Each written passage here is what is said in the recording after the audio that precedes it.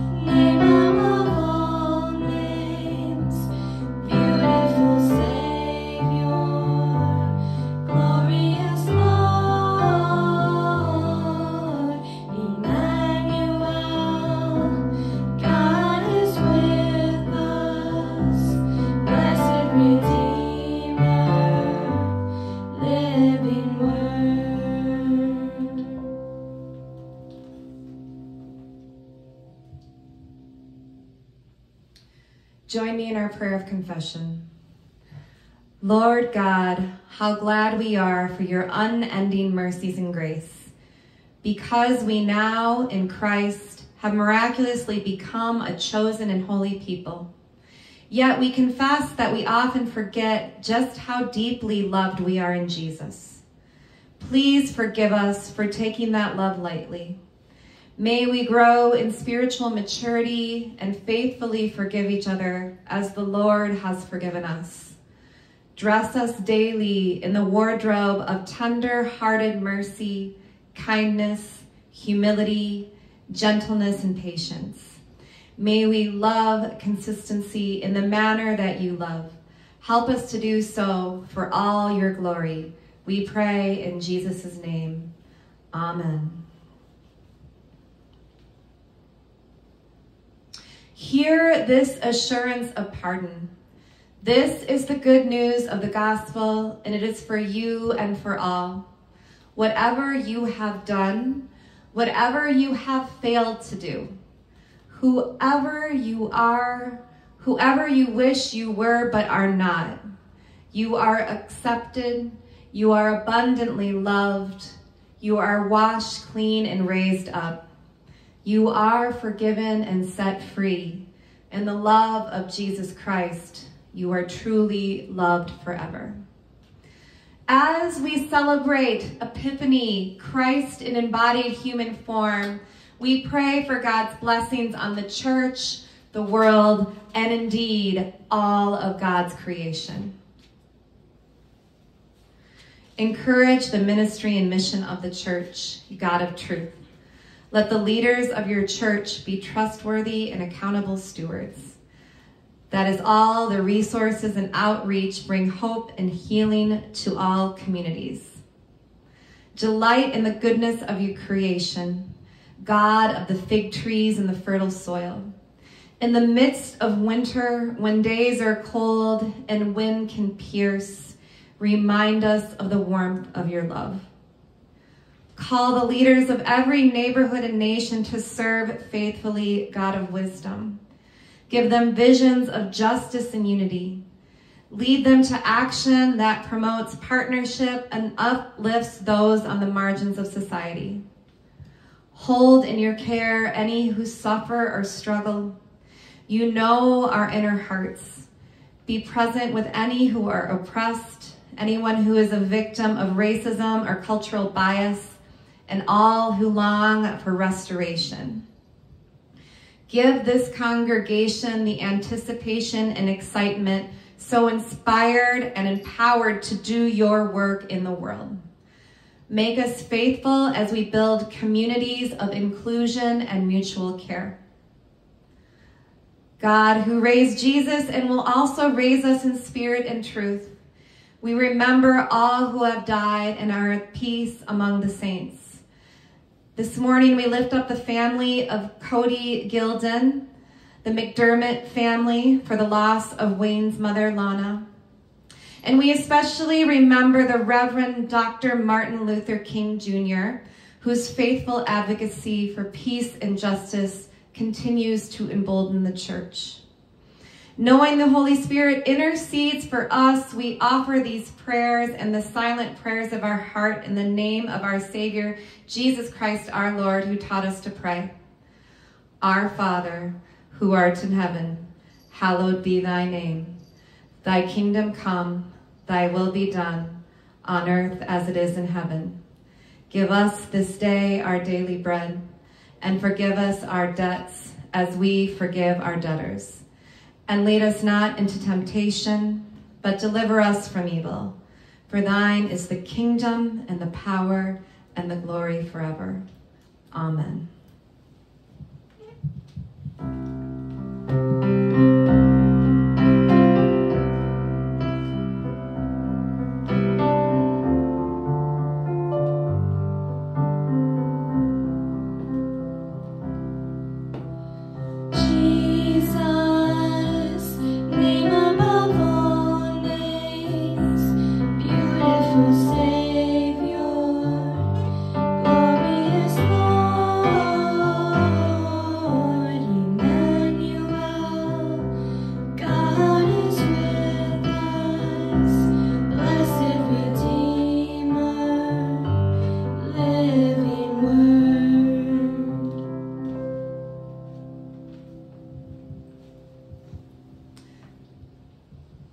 This morning, our special music will come from Leo.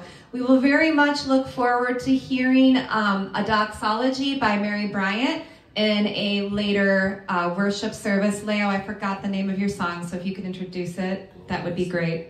The name of the song is Glorious Day.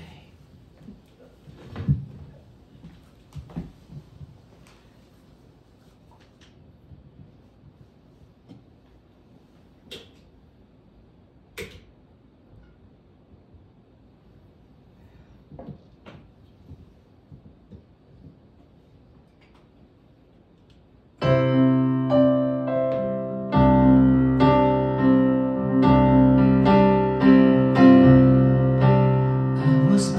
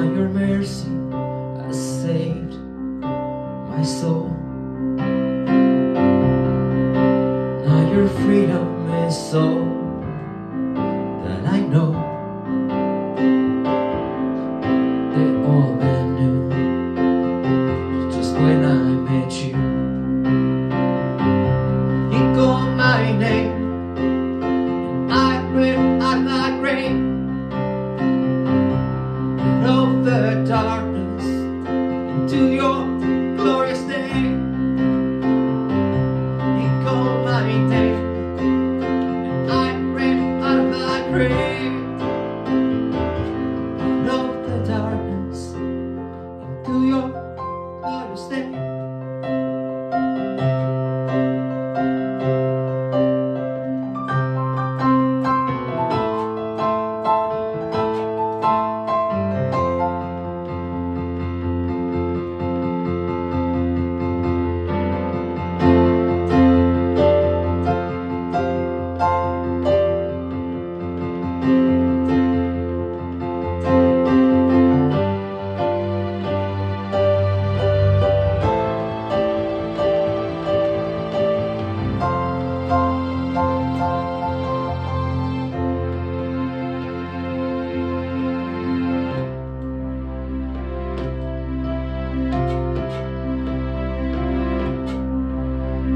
Breathing, but not alive.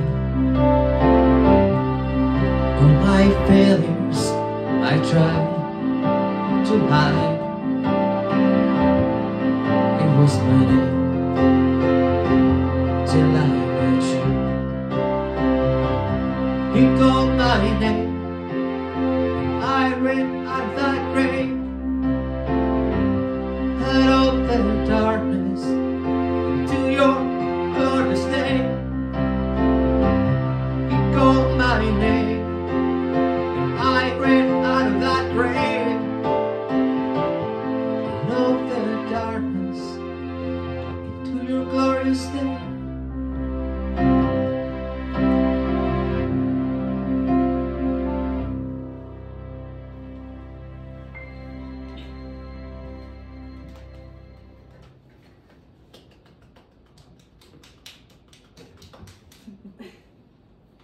Thank you, Leo. Fun fact, this is not Leo and I's first time doing something like this. We, in fact, during COVID, did probably about 10 worship services or so, the two of us, in Leo's basement. And there was a poster of the Beatles behind where we recorded. So the little church in Ryan, Iowa, Golden Congregational, if maybe they're watching, hello, used to call us the Church of the Fab Four. With that, let's get back to Epiphany. We are in the season of Epiphany, and clearly in this house, the Christmas decorations do not go down until the season of Epiphany is over, at least not this year. And that's because the season of Epiphany is the season of light and the season of revelation, a season of searching and discovering, of finding and of knowing. And I wonder what we can learn from Epiphany in this day and age. If Jesus were here right now, looking at what we're looking at, what would Jesus see? Our reading today comes from a gospel written by a man named John.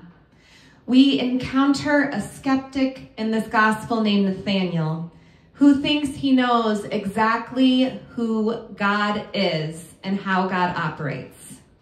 He is sure that the Messiah can't possibly come from a backwater town like Nazareth.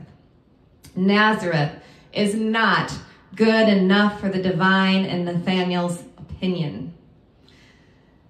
Our story begins with Jesus going to Galilee and finding Philip and inviting him to follow me. Philip accepts the call without hesitation and then runs off to find his friend Nathaniel. And he finds him sitting under a fig tree. And he says, "We have found him about whom Moses in the law and the prophets wrote, Jesus, son of Joseph from Nazareth." But Nathaniel isn't impressed. His perspective won't allow him to see anything fresh or surprising in a simple carpenter from the wrong side of the tracks. And instead of arguing with Nathaniel, though, Philip simply tells his doubtful friend to come and see. When Nathaniel does so, he receives the shock of his life. As soon as he sees Jesus, before they exchange a single word, Jesus says, "Here is truly an Israelite in whom there is no deceit, and I saw you under the fig tree." Immediately, Nathanael moves from doubt to faith, from ignorance to knowledge. He experiences an epiphany. So let's listen to our gospel text coming from John, verses 43 through 51.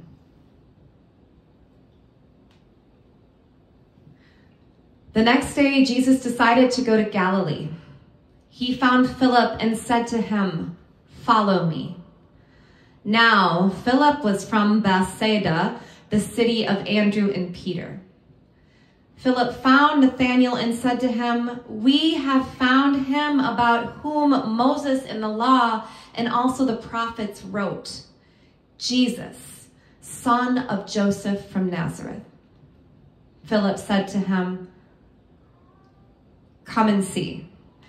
And Nathanael said to him, "Can anything good come out of Nazareth?" And Philip said, "Come and see." When Jesus saw Nathanael coming towards him, he said of him, "Here is truly an Israelite in whom there is no deceit." Nathanael asked him, "Where did you get to know me?" And Jesus answered, "I saw you under the fig tree before Philip called you." Nathanael replied, "Rabbi, you are the Son of God. You are the King of Israel." And Jesus answered, "Do you believe because I told you that I saw you under the fig tree? You will see greater things than these." And he said to him, "Very truly I tell you, you will see heaven opened and the angels of God ascending and descending upon the Son of Man." Word of God, word of life.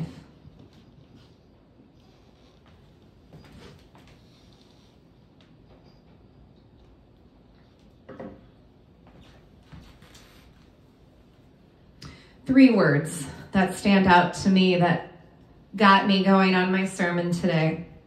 Come and see. Come and see. This story at its core is not about what Nathanael sees, though. It is about what Jesus sees. It is a story about Jesus' way of looking and seeing, and what makes salvation possible is not what Nathanael sees in Jesus, it's what Jesus sees in Nathanael. Seeing, of course, is something that's always selective. We have choices when it comes to what we see, what we prioritize, what we name, and what we speak out to one another. And the selves that we present to the world are layered. And it takes both love and patience to sift through all of the layers and find what's at the core of who we are. Doing that work, doing that difficult work of sorting through the layers is healing. It's holy. It's life-changing. And it happens to us when we are deeply seen, deeply known, truly named and accepted for who we are underneath the layers that we put on. Jesus had a choice when it came to seeing Nathanael. What he saw and spoke out was Nathanael's honesty. There are other things he could have pointed out. He could have pointed out Nathanael's cynicism, his doubts, his prejudices. All of those things were true. They're right there in our gospel text. But what Jesus did is look past all of that and called out Nathanael's honesty, his purity of heart. Those are the qualities that Jesus chose to lift up and name, the things he wanted to highlight about Nathanael. Which has me thinking this week that it might be a very good idea to try to cultivate a practice of seeing as Jesus sees. Is it possible for us to try and see ourselves, other people, and the situations that we are in through the holy lens of Jesus? to see our present moment as Jesus might see it. Now, it is a scientific and well-documented fact that the ability to broaden your lens and take in a wider perspective is crucial. It helps us to understand ourselves, to empathize with others. When you see the world through someone else's eyes, it's easier to reach them in love, as we see Jesus doing repeatedly in the Gospels, not only in the text we read today, but in other texts throughout all 4 Gospels. Now, this is something I work on as a speech-language pathologist. We work on social emotional learning. And there are stages that we go through as we develop as young people to grown-up people, stages of empathy and perspective taking that develop in each one of us. For example, I think most of us know that, say, a preschool or toddler-age child will be very undifferentiated and egocentric, right? And as we grow and develop, our social and emotional skills often grow, too. But sometimes, I think, especially when we're at our worst, that we can fall back into those old ego-driven patterns and become fixed on a very narrow way of viewing the world. This narrow view happens for a variety of reasons. Listening and seeing something different from what you already believe requires a lot of courage. It's easy to feel attacked and vulnerable when the views of others are different from your own. It's easy to feel like seeing an issue from another viewpoint might mean you are invalidating yourself. It might mean that you were wrong all along. And even scarier, it might mean you are wrong in other areas of life that you are not admitting to yourself yet.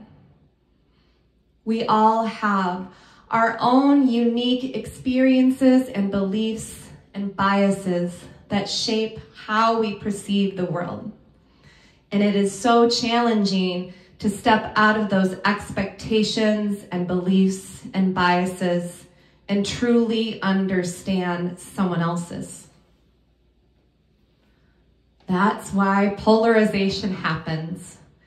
And I think right now, polarization is running particularly deep in our society, especially in that political arena. It's like we've been conditioned into believing that one perspective is correct and only one, and all others are wrong. And there can only be one right way of looking at things.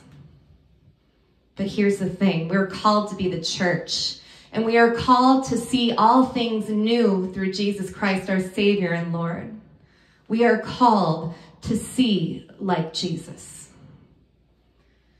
So then, what would happen if we were to leave our comfortable vantage points and dared to believe that just maybe we might be limited in our original certainties about each other, about God, and about the world? Instead of deciding that we know everything there is to know, what would happen if we came to God and asked for a fresh vision, a new lens, a holy lens, to see as Jesus sees? To see as Jesus sees is to approach all of life with curiosity and to believe that we are indeed holy mysteries to one another. To see as Jesus sees is to enter into the joy of being deeply seen and deeply known, and having the very best in us called out and brought into the light. To see as Jesus sees is to allow the Holy Spirit to reveal to us a new enthusiasm, a new life, new ways of following Christ and being church in the world. To see as Jesus sees is to see the world through his eyes, to see a bigger plan and a bigger picture, to see others with more compassion, as other people made in the holy image of God. To see as Jesus sees is to learn about people or ideas you would have never otherwise noticed. To see as Jesus sees gives you a more complete view of the whole world and how you behave in it. To see as Jesus sees is to learn a lot more about yourself. And I don't know about you, but this gives me hope. Hope because we are held by the words of Jesus that we see in our gospel text today. He says, "You will see greater things than these." I believe we will. I believe we will see heaven open. We will see angels. We will see the love and justice of God. So don't be afraid. Don't hide. Don't despair. Live boldly into the calling of epiphany, of light and revelation. Name, speak, love. God is still speaking. Many good things can come out of Nazareth. Amen.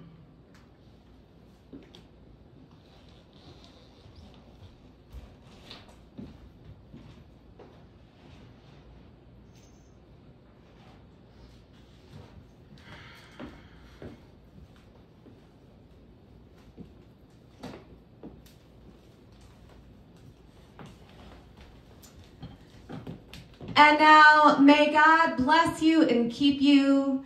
May God look upon you and be gracious unto you. May God's face shine upon each and every one of you, keep you warm, and bring you peace.